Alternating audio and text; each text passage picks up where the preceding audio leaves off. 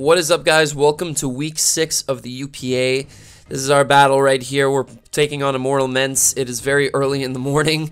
It's currently 7:50 a.m. And I got like 2 hours of sleep, so I'm not in the best condition to be playing right now, but I know that for a fact that my opponent didn't have a lot of prep time, so hopefully that works in our favor, while fatigue is working against us. So we're getting ready to click challenge right here. Hopefully we see most of the stuff that we predicted. If the X-Cloud and the Infernape are there, then we're gonna have a tough time, but we'll make do with what we have. So let's click challenge, and we'll see what we can do. We will take our time. We will also ignore spectators and ignore opponent. Actually, I might just leave Mence on because he's not too much of a bother. So I want to make sure to see what he's saying. And yeah, let's see. Just waiting for him to click accept, and we'll be ready to go. So when I messaged him at like 3 a.m., he only had 2 Pokemon ready for today. So he's leaving on vacation tomorrow, if I didn't mention that. But okay, so most of the stuff that I had expected. The Vaporeon did come, so that's going to be a little bit of an annoying wall. Hopefully coverage can help out with that. Let's just ignore spectators real quick, just in case anybody wants to hop in. I'm just going to wish Mence a little bit of fun this game, and let's see. I think I'm looking at Armaldo as a potential lead. I just really don't like that Scolipede, man. It's really scary. If I miss an edge, I'm done. I can take a Boom Burst, I can take a Fire Blast, and I can take a Flare Blitz or a Close Combat even from Banded. So I think this is my play. Yeah, let's lead with Armaldo. Let's see what he said here. Geez, now it's time to edit the layout. I love how I only got one right. Awesome. Okay, so he only predicted one Pokemon that we brought. So which was probably Diancie. This is gonna throw him off a little bit because now he's not gonna be expecting certain things. I don't expect him to have predicted the Primeape, nor the Stoutland, nor the Armaldo. So it's a toss-up between whether it was Diancie, Electros, or Chestnut. More than likely Diancie, just because I brought it every single week. It's fully offensive this week, so hopefully that puts in some work. Knockoff would be nice to get rid of P2's Eviolite, make it a little bit easier to hit. I actually just have to ring up my... Where is my team builder here? Team is right here. I'm just going to import this into a damage calc real quick, guys. Won't be long. We'll get this show on the road and see what Mence decided to lead off with. Just need to get rid of this S, because this S is always very annoying. My voice sounds raspy. Again, like I said, it's 8 a.m. I just woke up, so it's not even 8 a.m. It's like 7:53. So we import our 6 sets right here. And hopefully we have all our nicknames and everything's good to go. Opponent still hasn't led. Let's see. Let's see if I bring up Armaldo and we go to Jacques. Okay, that is our set. Awesome. Alright, so rocks are nice if I can get them up. I just want to see if he potentially leads with Vaporeon. What kind of role am I dealing with? Skull does not take us out at all.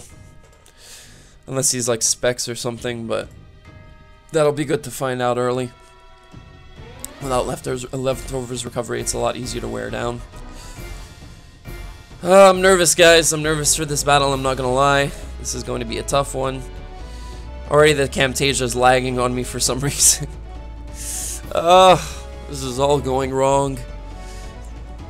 And I have work in like, what is it, 4 hours? Something like that. I gotta be out of here in like 2 hours at the latest. So, let's see. I'm going to attempt to pause this recording until my opponent chooses a lead. And we will be right back, guys. Alright guys, and we are back. I have to make some kind of cut somewhere because I'm not sure when Camtasia actually decided to pause. But anyway, we have a Vaporeon versus Armaldo matchup right here. Not the best for us. I really wanted to use this to... Well, actually, this isn't too bad, because I can get up rocks right here at the very least. And we are potentially faster than his Vaporeon if it's min speed, which I don't expect it to be, but... let's see. He didn't bring the Sand Slash, so I want to get up hazards as swiftly as possible, actually. Yeah. So, let's get up rocks. I don't care about the Scald. We'll take it. He didn't burn, that's fine. We're going to get up rocks right here. And I'm so tempted to switch out into Chestnut right now, but do I really need this thing for anything? Not really. I'm gonna let the timer run a little bit. Well, not the timer because there is no timer, but I'm gonna let the clock run a little bit, make him think that I'm thinking about switching out into Chestnut, and then probably just fire off a Stone Edge and get that over with, and then go into Chestnut and start setting up some spikes, I think is the play. I want to see how much our Chestnut set takes from a Vaporeon that just did this much to, which is a perfectly normal roll to an uninvested Vaporeon. How much this does with an Ice Beam to Chestnut, or with like an HP Flying, anything like that. To Koba, oh, that's not Koba, Chestnut, Koba. Skull does nothing. Ice Beam shouldn't be doing too much more because it's not Stab. Ice Beam, 38 to 45, and Hidden Power Flying. Hidden Power Flying does 51 to 61. Okay, so that's okay. Alright, I'm gonna Stone Edge right here. Try to make my opponent think that I'm going into Chestnut right here. As he does just Scald, that's fine. Gonna lose our Maldo, but we didn't really need it. I can now... not having the Sand Slash is so good for us. We have Electros right here. I'm going to go into Chestnut. We are rather speedy, and I'm just going to start setting up some spikes on my opponent, and we'll see what he wants to do, but... Actually, hold on a second. Let me think about this. Because that Scolipede is a threat. That Scolipede is a huge threat if I just go for that.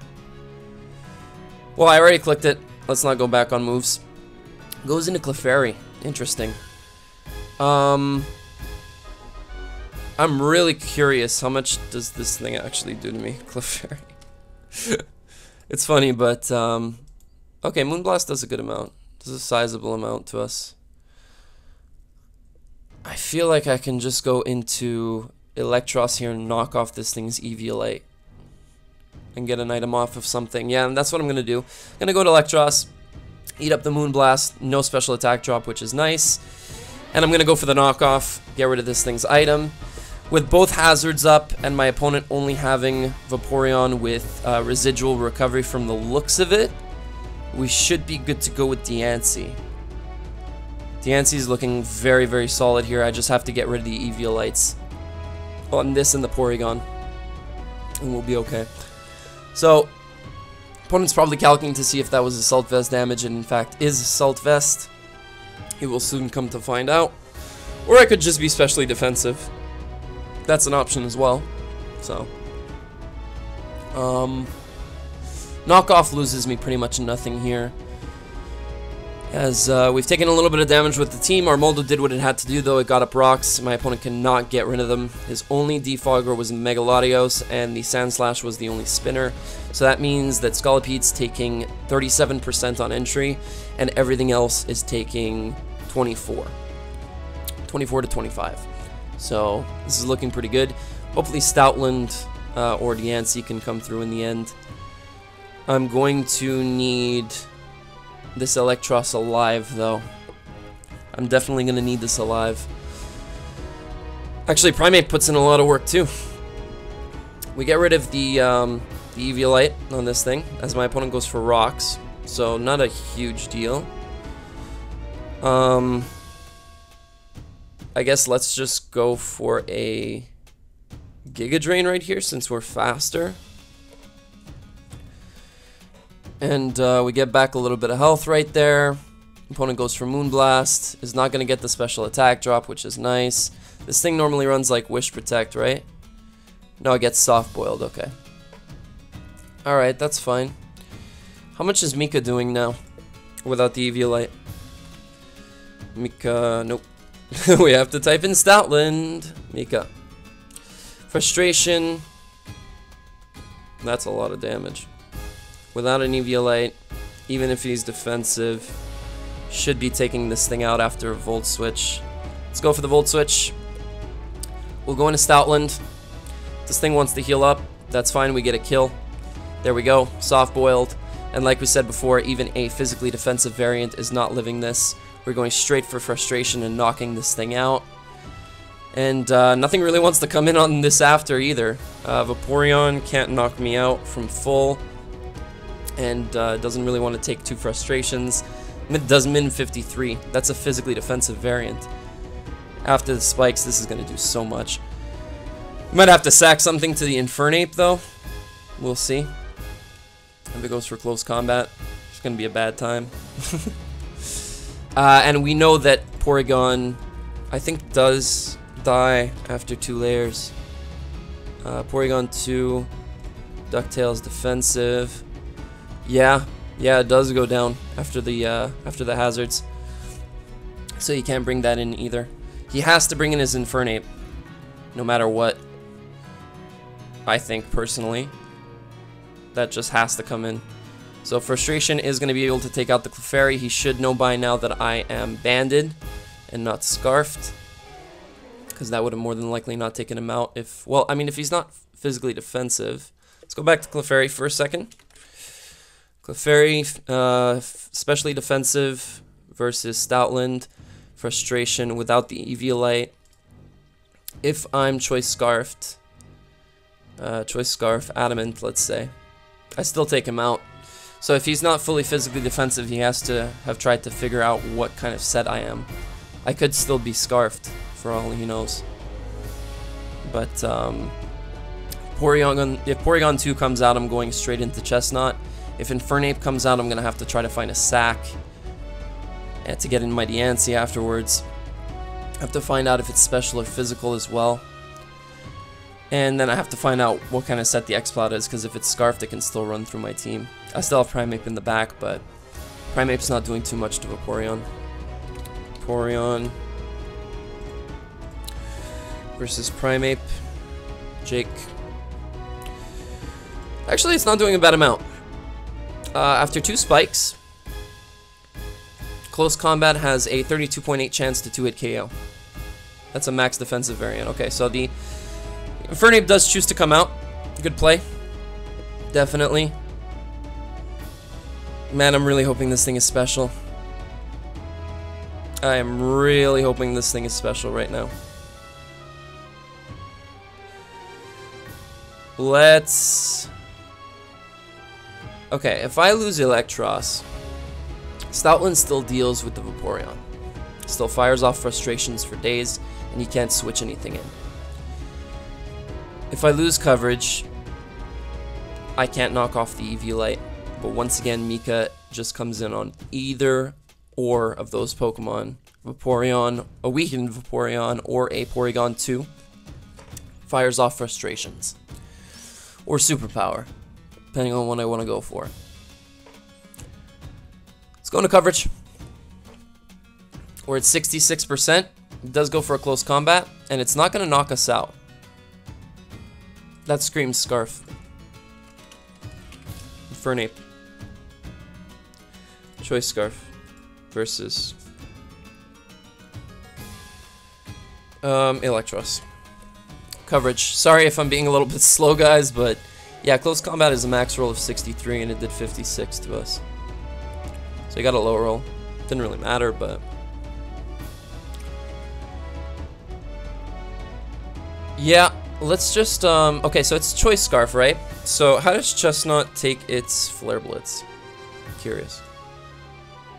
88% max. So we can take it. I'm just gonna go for Volt Switch, as my opponent decides to close combat again. Another thing. Porygon 2. How much do you take from Diancie's Moonblast? Diancie, offensive. Moonblast does That's nothing. Man, this is such a hard matchup because of those things.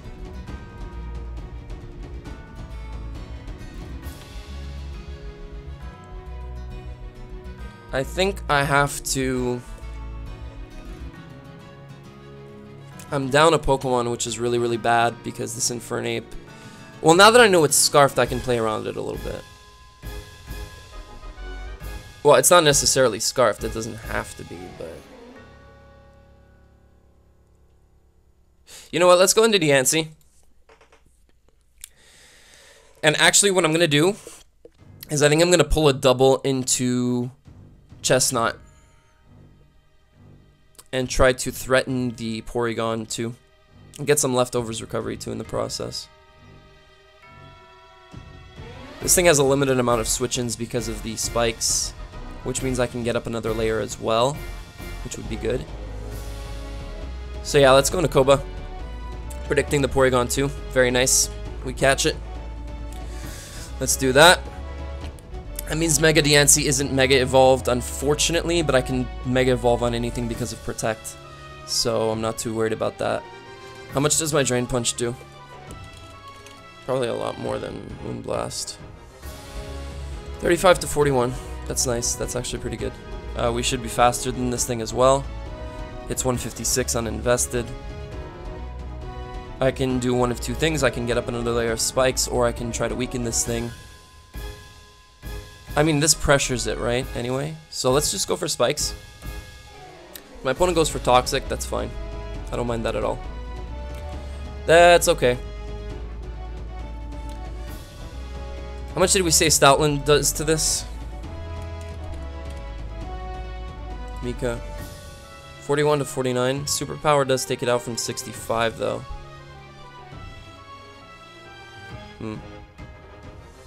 Alright, so now with the extra spike up, what this does for me is puts a Vaporeon in range of 2 Moonblasts.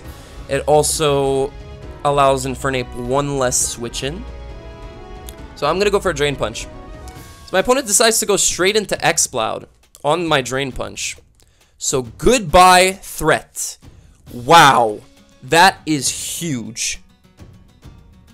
My opponent just lost one of their most offensive Pokemon, and I'm about to Spiky Shield right all over this thing.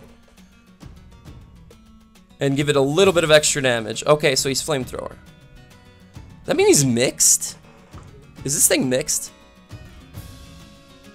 And can we take a Flamethrower from a mixed ape? Because we definitely saw that he was like max attack. So if we add, because of the damage on Electros earlier. So if we factor in Flamethrower, he's very close to max attack. On Chestnut. Koba. You take this. You definitely take this. And you can Drain Punch and knock him out. Actually. Potentially knock him out after this. Do I need this for anything? No. How much is his Porygon at? 76? Yeah. Alright, let's go for the Drain Punch. Flamethrower actually does knock us out. That's a little bit curious. What kind of Infernape is this? How much special attack investment did you need to knock us out? We were sitting at 75, so that's not enough.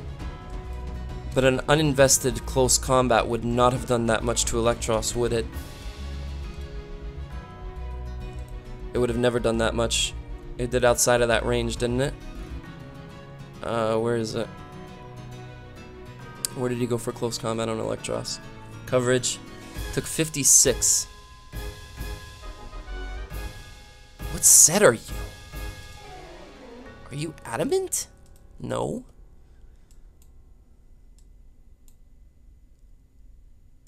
Okay, if he's modest, then he never does enough to our Electros. But that's the only way unless he specs with close combat? I mean, that's possible. Alright, I think Porygon 2 is in range of 2 Moonblasts. Let me just calc this up. Porygon 2 from Mega Diancie. Especially, no. offensive. Well, let's just get R set, actually. I didn't calc with R set, I don't think. Jules does just slightly more, but it is enough to knock it out. And how much do I do to Vaporeon? With 2 layers of spikes up. Moonblast is a 14.8% chance to 2-hit KO. With spikes up. Still have Scarfed Infernape in the back. Scarfed Primeape, excuse me. So if this thing's not Scarfed, because he wanted to switch out on this before, right? If this thing's not Scarfed, then Primeape wins. If this thing is Scarfed, then I may just lose, but Primeape can take one, right? Infernape. If we calculated this set that like has both a lot of attack and a lot of defense. No, a lot of both attacks. I mean, a lot in both attack stats. Then against Primeape. No, close combat is doing the job. Darn. Alright, let's fire off a Moonblast.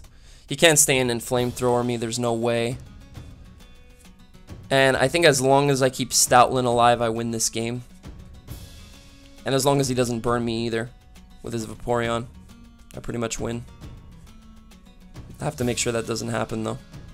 Does switch out, does go into Porygon after the spikes, after everything. Moonblast is going to be a 2-hit KO. That it does 28. There we go. And we have to go for another Moonblast right here. And now, his Infernape only has one more switch. If it locks itself into close combat, right? Does Diancie live? Diancie. Jules. Not necessarily. Not necessarily. So, what do we do here? Vaporeon Skull doesn't take me out, right? Vaporeon. Such a tough matchup for me, guys. I'm sorry. Yeah, Vaporeon Skull does potentially take me out. I can just go for damage right here, try to lower its special attack with a Moonblast. The problem is, the Infernape gets one more switch, but it only needs one more switch. Unless it's not running a lot of speed. Maybe I should have maxed out my speed on my Primeape.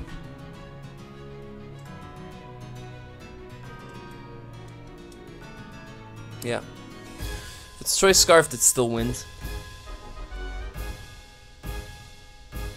I have to just go for Moonblast right here and weaken this thing.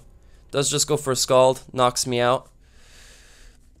I get a revenge kill right here with Mika. And then Jake has to come through with Stone Edges. That's it. That's all I can hope for. I get a kill right here with Mika, and I have to come through with Stone Edges. Let's do it.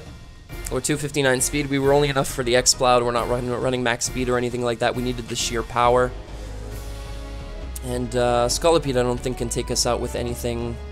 We're pretty bulky. I don't think it can take us out with anything unless it's boosted. Scolipede.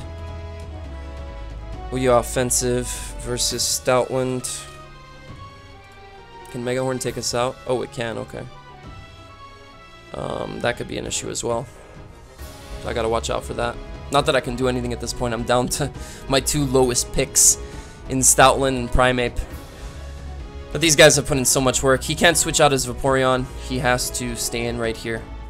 If it switches out, then he dies to hazards, so. It all comes down to, can I land 2 Stone Edges, and is this thing Scarfed? And can it knock me out with its close combat? Because if that was an absolute max roll, like let's say it's Infernape, it's Choice Scarfed, but it's not running max attack. It's only running enough attack to, like, let's say, hold on, Electros. Where is Electros? Electros, there we go. Coverage. Coverage took 53 or 56, I believe. So he would have to be running about 100 attack to be able to reach that, and that would have been a max roll. Now if he's running that and against Primeape, Jake, it potentially doesn't take me out. So I have to go for frustration right here. My opponent chooses to lock themselves into close combat, obviously. There's no other play right there. And I have to bank on 2 Stone Edges. We actually take a lot less from rocks than I was thinking, so hold on a second. If he is the full Scarf set, like with max attack, Infernape, where's the Choice Scarf set? Okay. The regular one, okay, that didn't adjust, but let's say 252 attack. Close combat is a roll in my favor. It has a 37.5% chance to Oko me. And then if he doesn't have Protect on Scolipede, it's all going to come down to can we hit 2 Stone Edges. That's really all it is. It's can we hit 2 Stone Edges. And the question is he Scarfed? Is he even Scarfed? Because if he's not, we're going to knock him out right here. If we land, of course. If we don't land, that would be a drag, but we still have a chance to live right here. So this is a very intense match. It all comes down to you, Jake, once again. If he is Scarf, please don't crit me. Get a low roll, something. And then we just have to pray that his Scolipede doesn't have Protect. And if it doesn't, we knock it out with the Stone Edge if we land. It all comes down to this. It's going to be a very, very narrow victory for whoever it is. It's either going to be a 2-0 in his favor right now, or a 1-0, or it's going to be a 1-0 for me. Why do we have to do this so early, man? He had such a threatening team, and the Vaporeon was such an issue. I did prep for it, but oh my god, he's not Scarfed. Okay, hold on. I'm not going to get excited too quickly. Scolipede.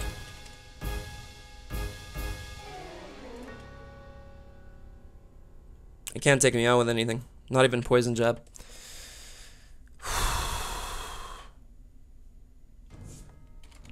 Don't say that, man.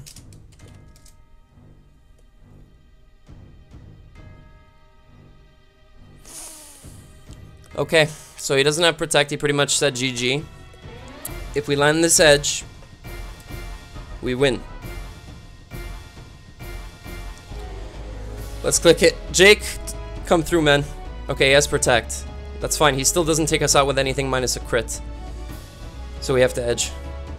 He does have the Protect. He is faster. He's going to hit us first. He's a Life Orb variant. He can still not knock us out from full, even with a jab, which is his strongest move to hit us with. He could try to flinch us with a Rock Slide if he has it. That's an option. It's resisted, but it's an option. How much does that do? Rock Slide. He puts me in range. Goes for a Swords Dance. Plays off the miss and he gets it.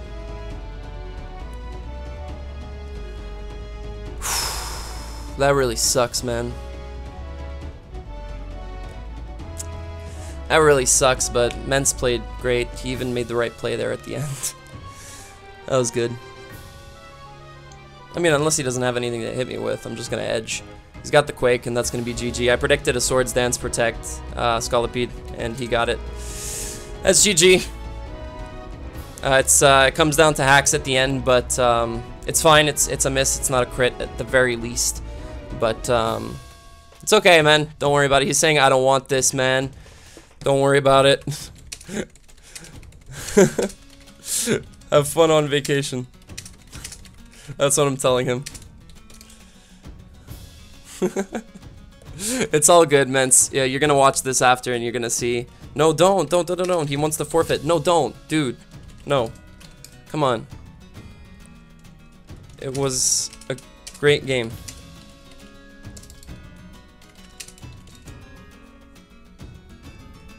Yeah. Anyway, guys. Mence wants to forfeit because I lose to hacks again. But this one's not too bad because it's not a crit, you know? It's an 80% chance to hit the move, But Stone Edge is a move that regularly misses, just like Focus Blast. If you're relying on a move like that, I could have just used Rock Slide, to be honest. I mean, I don't even know if Primeape gets Rock Slide. I'm going to check that right now, but let's see. It does. So if I wanted to not miss, I could have just used Rock Slide, and I would have had a much better chance of hitting. So it's not a big deal. I'm not upset. I'm not upset at all. It's against Mence. If it was against anybody else, maybe a little bit more, but I have so much respect for Mence. He's helped me out in the past against last week's opponent, and he prepped very well with the little amount of time that he had. He brought the right Pokemon to check me. I needed to hit that Stone Edge, and it would have been over, but that's it, guys. That's going to wrap it up for this week. Unfortunately, we take another loss, and we're now 2-4. But it was a 1-0 victory in my opponent's favor, which puts us only at -1. So it's not too bad. As long as my opponents in our division lose, all of them, we should be good to go. We do have 2 games coming up later in the season against the division rival, who is at the top of our division. And if we can take both those games, then we have a real shot. Because I'll be able to maybe gain some momentum and surpass him in our division. Because our division's not too strong, and if I can do that, if I can beat Michael twice, then we can do it. But it's not looking too good right now, unfortunately. This is great experience for a first season, by the way. This is amazing. I feel my prep getting better. I feel my plays getting better. I'm calm, I'm collected, and even after missing that edge, like, I didn't go haywire this time, luckily. And yeah, no, it was good, man. Again, thank you guys so much for watching. If you enjoyed this battle, if you want to see more, hit that like button down below. Leave a comment for me. Let me know what you thought. Hit me up on Twitter or on Facebook. Both are in the description. And of course, subscribe if you want to see all of this content. I put out 4 to 5 lives a week. I also put out 2 team builders and 2 battles, so you guys can see these league matches. And that's pretty much it, guys. Thank you again so much for watching. I'll catch you guys later. Ciao.